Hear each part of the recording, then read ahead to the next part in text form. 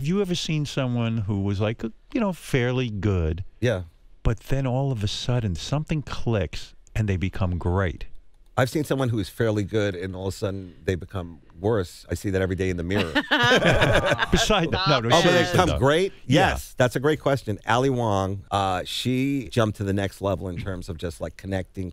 How do you think that happens? Just repetition and practice? It's almost like working out, where like eventually it's just gonna be muscle, you know. Right. And I think that's what we're seeing now. Yeah. That's a really good question. That's kind of exciting. But the best book I ever read on that was like Steve Martin's book. Like he wasn't like a natural comic. He said he describes how he worked at it. Got better and better and better. You got to read that book. You know, Steve Martin is a guy who, like, you know, I put him and Albert Brooks as the guys who, like, they're the crossover guys, where they went from, like, performance to, like, just being able to, like, activate this other whole thing of directing and writing and all that kind of stuff. Yeah. I'm not talented that way, but I really appreciate that where they kind of hit the wall and they're like, you know what, I no longer am being creative in live performance, so I'm going to go and do movies and things like that. It's amazing. And then you got guys like Judd Apatow, who is an amazing director, and I see him at the comedy clubs. He's working on his act. He is great. He really is interesting. Wow. He really is good.